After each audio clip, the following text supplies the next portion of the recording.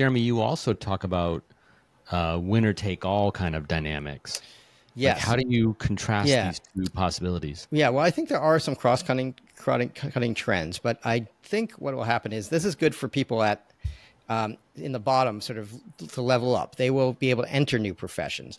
Now, it doesn't tell you what happens to people who are already in those professions. I think if you're already in those professions, as more people enter, you know, you will see, again, if you have somebody who's like to use the nurse practitioner example.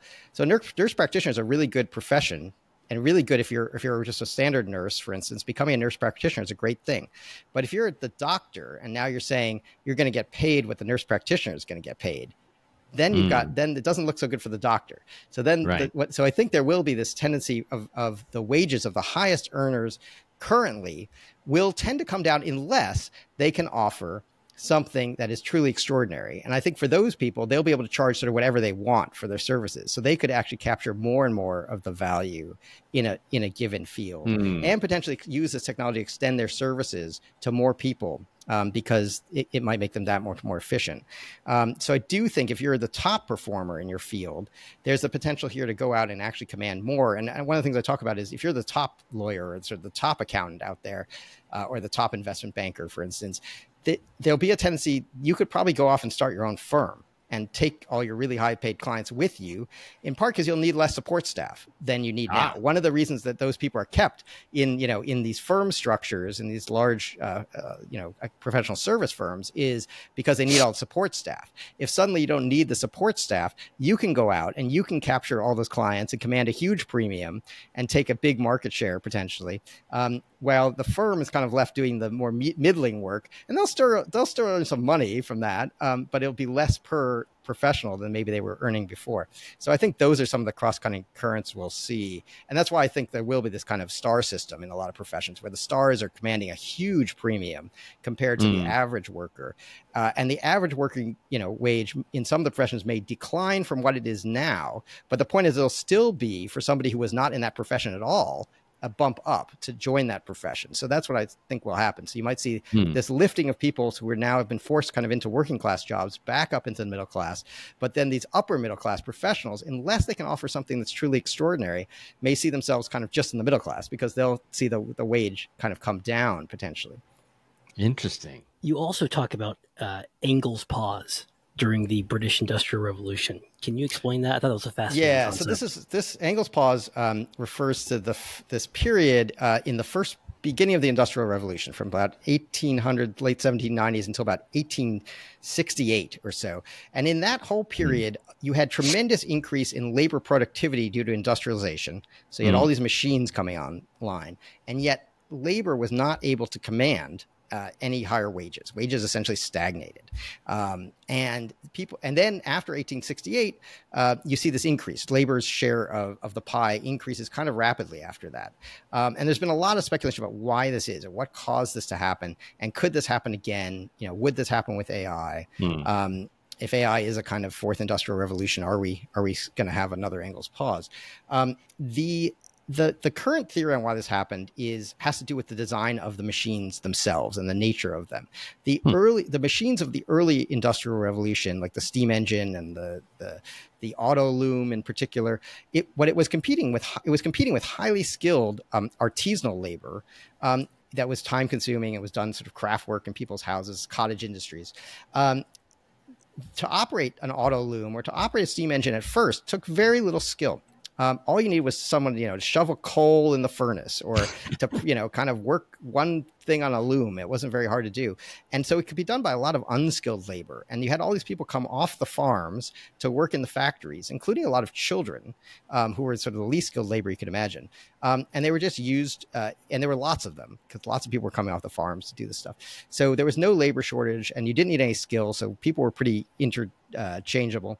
And you had this period where just labor was abundant and you didn't need any skilled labor. And so wages, you didn't have to pay very much for that. And factory owners got a huge share of capital.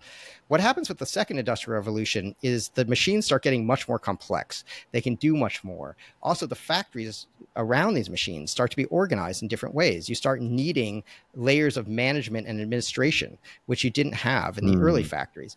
The combination of these two things mean you need much more skilled labor in your factories and enabled workers who could acquire skills to actually start demanding more for their labor. It was a bigger deal to go on strike suddenly if you needed skilled machinists to operate your equipment than when you could just replace them with the next load of 10-year-old kids. So, it was, and yet the other thing is universal education came in a lot of countries. So the kids were taken out of the equation. I should say that has also been, in intellectual fairness, that is also part of this story. And, economists have argued quite a bit about how much the advent of mandatory universal education played in the end of Engels' pause. But the key is that you just couldn't use unskilled labor anymore. You couldn't just use kids. And so you had to pay more. And the question is, will this happen again? And a lot of it depends on whether AI technology is designed as a direct substitute for human labor, or whether it's sort of a complement to human skills. In the case of the early Industrial Revolution, those things were essentially direct substitutes. You still needed humans to operate them, but they were not doing very much that humans really needed to do, that were human skills, that were great, important skills. It was kind of pressing buttons, or again, shoveling coal in a furnace. When you get to the second Industrial Revolution, what's starting to happen there is that you need more human skills. And so those technologies are sort of complementary to human intellectual abilities. And that's when you see an increase in wages. And so again, if we can design these systems to be complementary to people, there's a very good chance that we can get both an increase in overall productivity and an increase in wages. And that would be, of course, sort of the Goldilocks scenario. But to have that happen, we really need to design these systems as complements, not as substitutes. The problem with right now is that almost all of our benchmarks, I talk a lot about this in the book, almost all the benchmarks are designed to say, can this beat people at a certain job? It like puts us in this framework right away of everything's a substitute for the person. There's almost no benchmarks, like how well does the person do alone versus how well does the person do with the machine? There aren't very many. There are a few, but there aren't very many benchmark tests on that. AI researchers aren't given like huge rewards for showing that like, oh, the person with the machine did so much better. It's all about like, the milestone of beating the person at this game or this particular achievement, or we scored better than, 98% of applicants on the bar exam. It's not like, well, how well did the guys do when they use the AI technology in the bar exam? So I think we need to shift our mindset. And this is something I talked to another economist in the book, Eric Brynjolfsson, Stanford, who's well known. I mean, this is his whole argument too, that we really we talked about one of his papers. Yeah, that you really need to have people as complements, not as substitutes. And when you talk about people as complements, then you get into this idea of centaur chess, which is that humans. That's what they call humans who play alongside machines, and it's a kind of pairing of man and machine. We really kind of need centaur workers going forward. I think we really need to look at how do we pair people with AI and what can they do together. Don't think about this as how do you fire workers. Think about it as how do my current workers, do so much more with their current skills when assisted by an AI copilot. Right. Beautiful. Well said. Comment section's heating up. They say the Industrial Revolution comparisons he's making are excellent. This one comes from Coldy Analytical, who's a physicist, super smart dude. And he also mentioned the UK trains African nurses for 6 months and then sends them home. They can deal with maybe 90% of everyday health issues in a remote village. And he also made a quip, do we really need more lawyers? James, everyone in the comment section thinks you're absolutely crushing it. So there's so much more in this book we didn't get to. We didn't get to the warfare aspect and things like that. And that's another reason why you should be buying this book. And for SICK members, Jeremy decided to hook us up and give us five free copies. So if you haven't already, join SFIC and then go to our Discord. And we have a channel called a DC Merch Book Giveaways. And I'll have a post there, and if you want to enter, put your name in there, and then we will raffle off 5 copies. So Thank you very much, Jeremy. Jeremy, I have a last question, and then I want to also go then do a video of us reacting to the Llama's Facebook's Llama announcement. Oh yeah, sure. It's relevant to your book. Yeah, absolutely.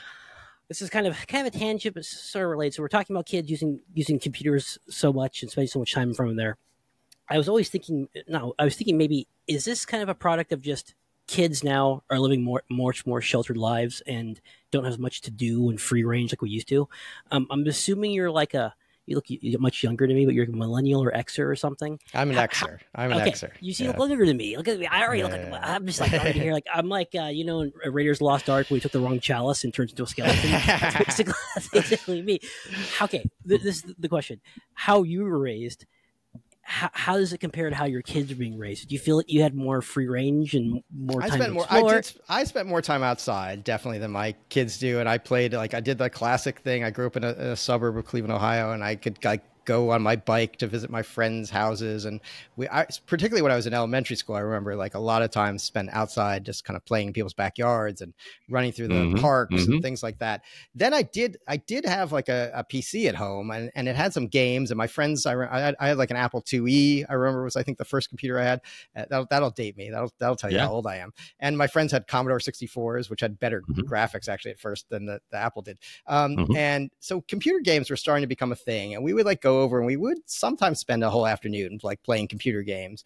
But then you had to go home, and then also, like, I don't know, our parents did say, like, go outside at some point, and we generally did. And I don't remember it being so dominant as it is now. And I certainly, we didn't have any sort of portable device that was so compelling as the phone is today, as smartphones are. So that was different. And, you know, technology was kind of frustrating to use sometimes. I mean, the games were fun, but, like, to actually get your computer to do anything in programming took quite a lot of skill. And, you know, they taught us, like, programming in school, which was, like, it seemed like it was sort of frustrating. Some kids got really into it, but I never quite got so into it.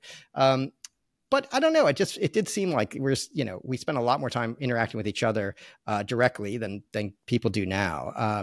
Even though there were, like, the early message boards were around, and there were people, like, spending a lot of time online chatting with other people. But maybe it's the interface. Again, I think this has a lot to do with the design of the technology.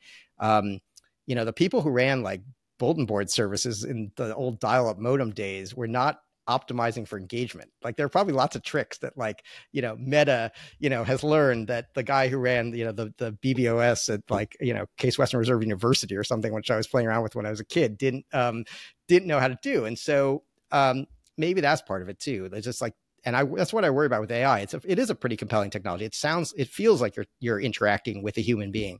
And I think that's dangerous to some extent, because it becomes too easy to just, to kind of conflate the two